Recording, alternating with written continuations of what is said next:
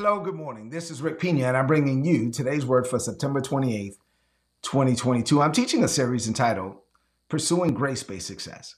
I know that you want to be a success. If you're watching this, obviously you want to put that in the chat. I am a success. You can say that by faith. I am success. I like to say that I am success going somewhere to succeed. So you want to be a success, but we want to be a success God's way. We want to pursue success by His grace, for His glory. We want our life to be all about Him. We want that when people read the story of our lives, that Jesus would be the star on every page, right? And so we want to be a grace-based success. Well, I'm not a self-made man.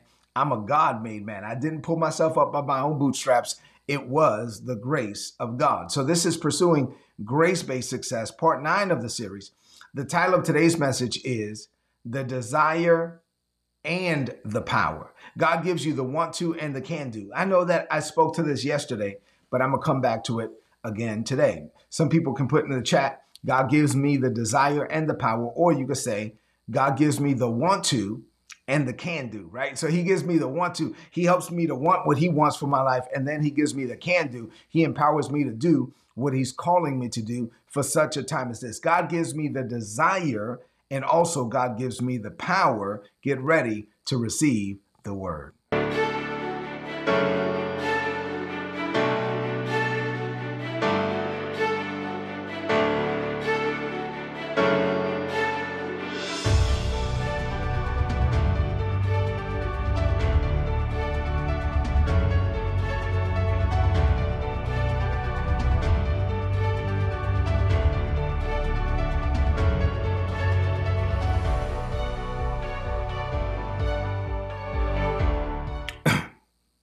So I made this statement yesterday that God gives you the desire and the power. We looked at Philippians 2:13 yesterday, and I did some teaching on it, but I didn't really break it down like I wanted to break it down. And so as I was meditating on it this morning, I was like, man, you know what? Even in thinking about the fact that God gives us the desire and the power, I see the grace of God all over it. So let's teach it. Let's talk about it. See, one of the things that I'm very thankful that God has graced me in such a way to where I'm not a preacher that could just say, look at your neighbor and say, God gives me the power, whatever. God gives me the desire. High five somebody, say, God gives me the desire, but then not explain it. So I like to use like phrases like this, and I know how to get people fired up and all of that. But then my real gift, my real grace is to then explain it. It's to then break it down in a way that you can understand and apply to your life. So that's what we're going to do. We're going to explain it this morning. Y'all ready? This is going to be good. So let's go over our foundational scriptures. Ephesians 2, verses 8 through 10. The Bible says, I mean that you were saved by grace because you exercise faith. You didn't do anything. You just believe. You didn't save yourself. It was a gift from God. You're not saved by the things that you've done, so you don't have anything to boast about. But in Christ Jesus, God made us new people, a new creation, so that we could spend the remainder of our days doing the good works that God had before ordained for us to do. In 1 Corinthians chapter 1, verses 30 and 31, the Bible says, God has united us with Christ Jesus. Say, I'm united with Jesus. Now, once again, taking the spotlight off of us, putting the spot, it's all about Him. It's not about us. Now, this is what happened. This is what the text says. Once you're united with Christ Jesus, for our benefit, God made Him, Jesus, to become wisdom itself. So I have wisdom from above. Say, I get wisdom from above. Okay, why? Because I'm connected to Jesus. Now, because I'm connected to Jesus, Christ made me right with God. So I'm right. Say, I'm the righteousness of God by faith. So I'm the righteousness of God. So I have access to wisdom. I have access to righteousness. God put my sin on Jesus and Jesus's righteousness on me. And because of Jesus, God made me pure. Say, I'm pure. Because of Jesus, God made me holy. Say, I'm holy. Because of Jesus, God freed me from sin. Say, sin has no power over me. So all of this happened in Christ Jesus. So in Christ Jesus, I have wisdom. I'm free from sin, I am pure, I am holy, and I'm righteous. Therefore, verse 31 says, you have nothing to boast about. It's not about you, it's all about Him. Jesus did everything. All we do is we get united with Jesus. 2 Timothy 1 and 9 says, God saved us and called us with a holy calling, not according to our own works, but according to His own purpose and grace. So God gave us a purpose and the grace for the purpose. God gave us an assignment and the grace for the assignment. He gave us both in Christ Jesus. He gave us both in Christ Jesus before the beginning of time. That's what 2 Timothy 1 and 9 says. So, I mean, and I've unpacked that. Now, Philippians 2 and 13 is something I shared with you yesterday, and this is where we're going to labor this morning. The Bible says in Philippians 2 and 13, New Living, for God is working in you. Say, God works in me. God is the one who's working in you.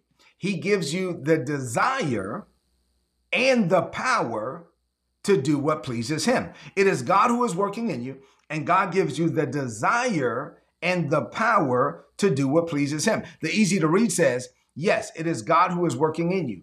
He helps you to want to do what pleases him, and then he gives you the power to do it. So God, say this, God gives me the want to and the can do, right? So God gives me the desire to want what he wants for my life, and then he gives me the power to do it. So let me break this down. I'm going to break this down the way that God has anointed me to do it.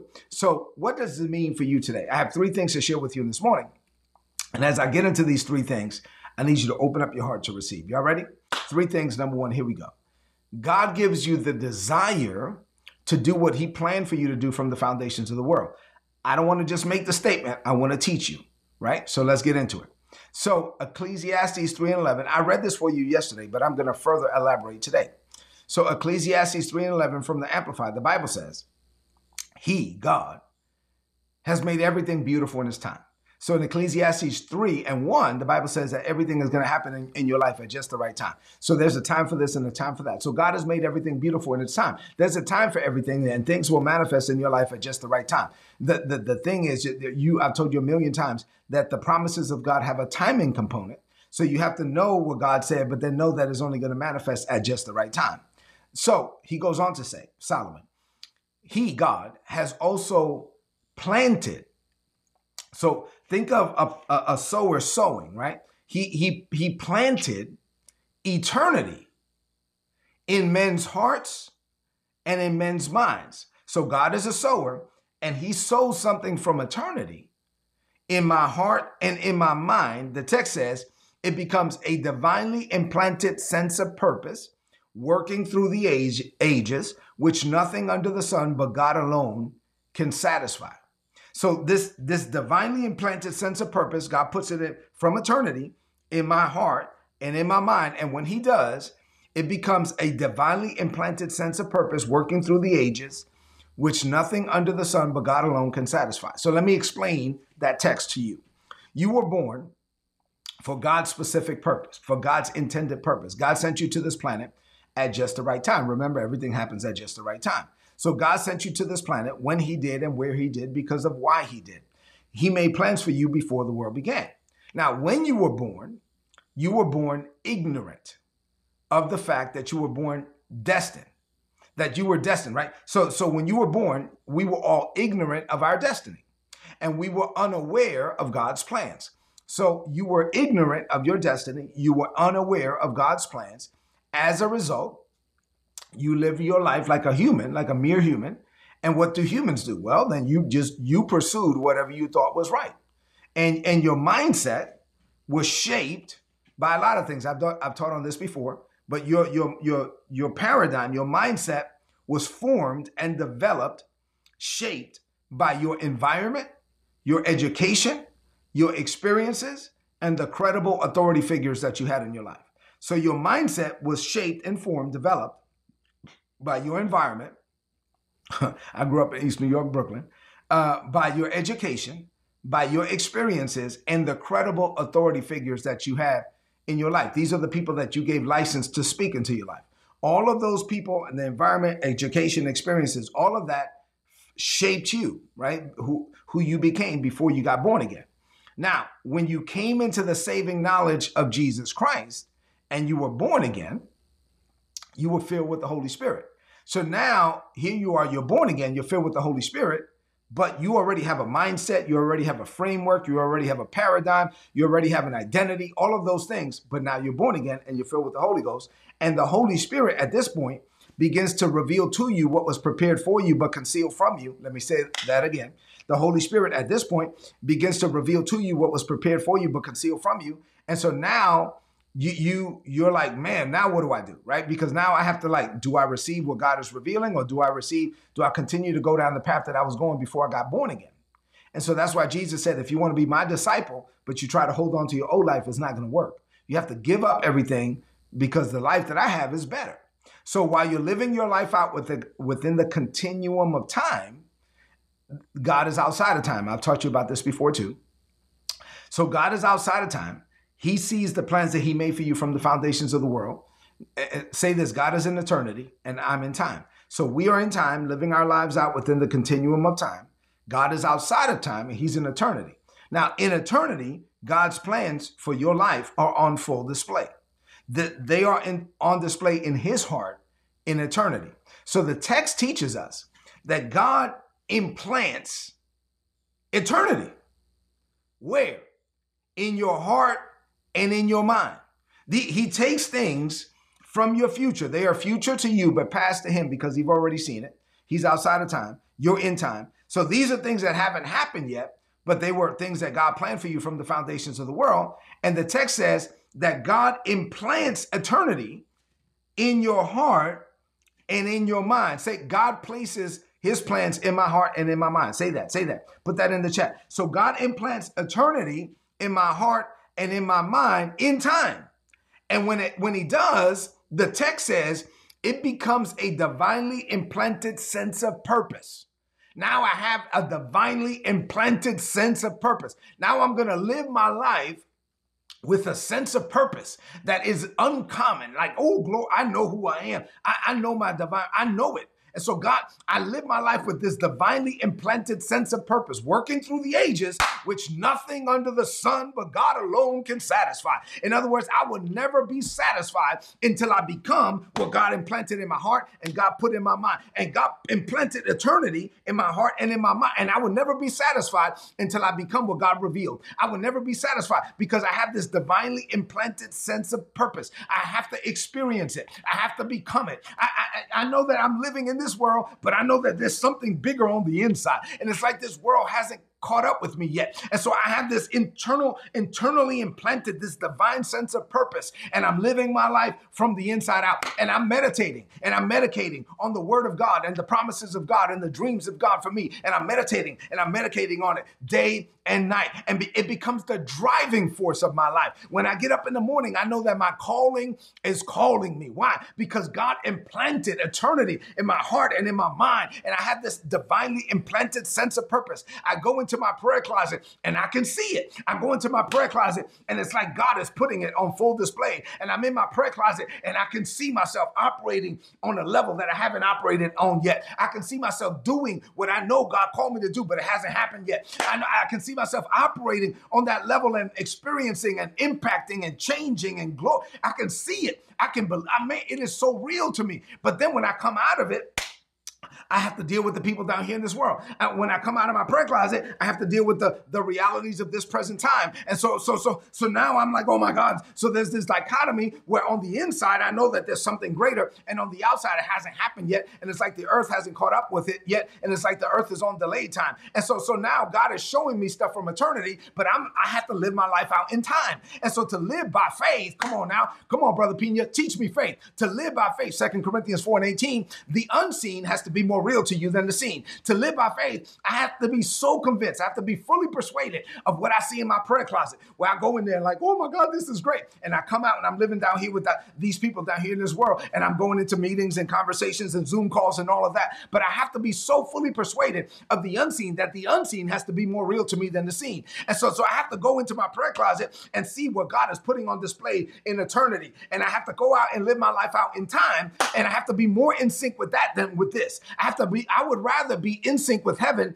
and it seemed like I'm out of sync with the people down here in this world than the other way around. To live by faith, I have to be fully persuaded. The unseen has to be more real to me than the seen. Once you know who you are, once you know what God has called you to do, once you have this divinely implanted sense of purpose down in your heart, then nothing else matters. Your only desire is what God desires. Your only want is what God wants. You only think about the purposes and the plans of God for your life. You freely give up all the other plans. At that point, girl, what about this? I thought you was going to, no, girl, God wants me to do something else. Are you going to give that up? You worked on that for years. Yeah, I worked on that for years, but that was me. That wasn't God. Girl, I'm telling you, what God is telling me to do is better. And so I freely give up my plans. I freely die to self. I freely yield to God. I freely, whatever I had, whatever, if God, I only want what you want. And if it's not what you want, I don't want it. And so the things that I thought that I wanted, I'm free. I freely give those things up. And so now, why? Because I believe what you believe about me. I'm convinced.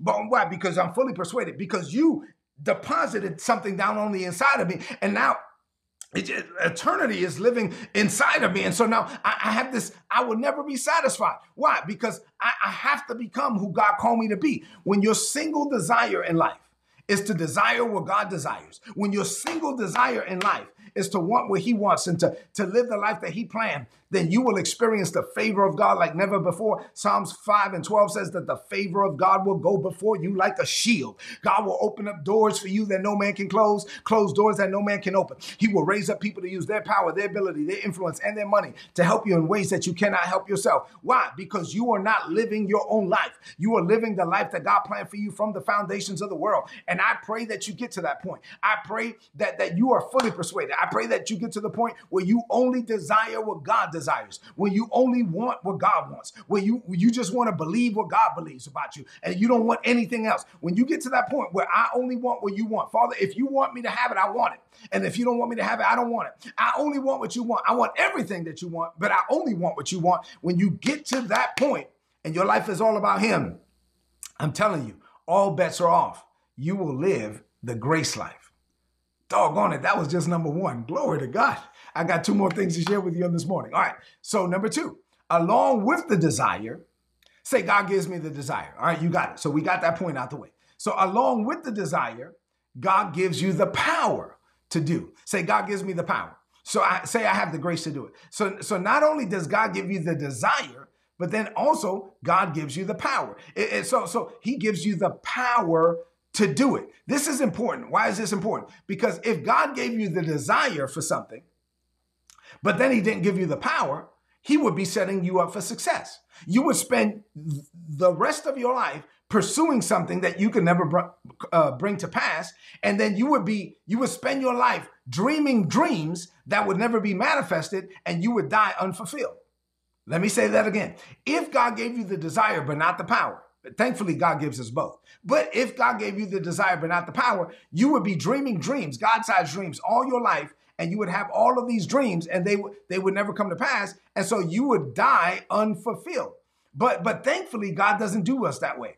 Thankfully, the Bible says in Proverbs 13:12, hope deferred makes the heart sick, but a dream fulfilled is the tree of life. Say this by faith. Say, my dreams shall be fulfilled. You know why I can say my dreams shall be fulfilled? Because my dreams come from God. I dream God-sized dreams. I dream the dreams that God dreams for me. And so now my dreams shall be fulfilled. Why? Because I am dreaming the dreams that God placed in my heart.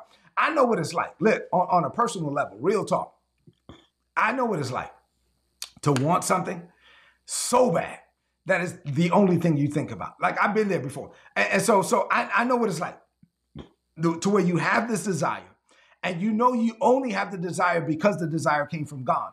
And God gave you the desire for it and you desire it and you're desiring what God desires. But I also know what it's like to be waiting on God and like, oh my God, Father, it's like I'm in a position where, I can't make this happen. And so I need you to make it happen. I want it, and I only want it because you want it for me, but I can't make it happen, so I need you to make it happen. And so I know what it's like. I know what it's like to be waiting on that for years. But say this, my dream shall be fulfilled. If this dream came from God, God ain't going to do me like that. God's not going to give me this dream and then make me dream up about this thing for years and then not let it come to pass. It has to come to pass. I mean, that's not the kind of God we serve. God gave me the dream. My dream shall be fulfilled. So while I'm waiting in faith. I have an everlasting hope. I believe that God will do what he said he would do in my life. Why? Because if you ever get to the point where you've been believing this thing, but now you don't think you're going to have it, the text says your heart is going to get sick.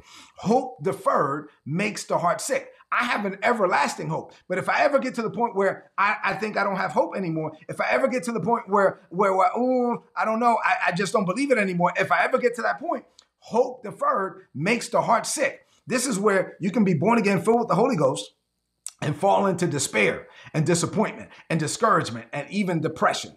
So this is dangerous. As a believer, you don't want to get to that point. You want to have an eternal hope. You want to believe that if God gave you the dream, come on now, God is not going to do you like that. If he gave you the dream, it shall come to pass. It's only a matter of time. It has to come to pass. You must discern the voice of the Holy Spirit. And while you're waiting on God, you got to believe that God is not a man. He cannot lie. If he said it, he will perform it. If he declared it, he will make it good. I'm thankful that we serve a God that gives us the desire and the power. If he only gave you the desire, and he didn't give you the power, you would have this hunger, this thirst. You would be pursuing God and then die with this insatiable desire that never got satisfied, and you would be unfulfilled and you would be unsatisfied and you would be incomplete. But let me tell you something, that's not the God that we serve. God gives you the desire and the power. God empowers you to do what you could never do without him. Philippians 2:13, let me read it for you again. Yes, it is God who is working in you. He helps you to want to do what pleases him, and then he gives you the power to do it. So I want you to embrace the grace. Say, I embrace the grace. I embrace the grace to do what God has called me to do in this season. I embrace the grace to do whatever God wants me to do in order to bring to pass his perfect will for my life. I embrace the grace to walk out my divine destiny and my divine calling. I embrace the grace, and as I do, I know that my dreams I will not die unfulfilled and unsatisfied. It's not going to happen to me. I'm going to get out of me everything that God placed in me while I'm in the land of the living. Say amen to that. All right, number 3, and finally, last point for today. The grace of God is truly amazing. As I was meditating on this Philippians 2:13 last night and this morning, man, I thought about the grace of God. I thought about the desire and the power. That's grace. Let me talk about it as I close. Let's think about grace for a minute. Today, we're talking about the fact that God gives you the want to and the can do, right? The desire and the power. God loves you so much that he made plans for you before the world began, and then he works with you to want what he wants for you. Now, if God puts the desire in your heart for you to crave for the things that he birthed you to do from the foundations of the world, and then he gives you the empowerment to do it, both of those, I see the grace of God. Let me explain. If God gave you the desire, or let me say it this way, if God didn't give you the desire for the things that he desires, then the chances are high that you would spend the rest of your life pursuing your own passions, your own desires, right? Because at the end of the day, you only get one life, so you're going to try to go do something. So if God didn't put his desire in your heart, then you would have your own desires, you would have your own passions, and you would spend your life pursuing your own passions and your own desires. And you would basically get to heaven and realize that you missed out on what God wanted you to do because you never saw it. But thankfully, God puts the desire in our heart. Now, if God gave us the desire, but then didn't give us the power, then we would be helpless because we can't do what God calls us to do without God. So here's my point as I close. God loves us so much that he gives us the desire and the power. That's the grace of God. That's unmerited. Like that is undeserved. That is the free favor of God, where God says, you know what, son, daughter, I want you to want what I want for my life. So I'm going to work on you. God works with us. He tirelessly pursues us and tracks us down and puts his desires in our heart and in our mind. He wants us to desire what he desires for us. And then once we desire it, he gives us the power to go do it. That's the grace life. And that's how we're supposed to live. Say, I live the grace life. Say, I believe I receive everything God has for me. All right, so let's close this message out with a declaration of faith. I want you to lift up your voice. Man, God's grace is so good. Lift up your voice and declare this over your life. Say, Father, I thank you for teaching me about grace-based success. You want me to want what you want for me. You love me so much that you placed a desire in my heart to desire what you desire for me. You gave me the desires of my heart to the point where my desires are your desires. Now my only desire in life is to do what you call me to do. I am on this planet for your plans and purposes. I bring glory to your name. I have no other desire. I have no ulterior motive. My life is not my own. I was bought with a price. So I live for you and you alone, Father.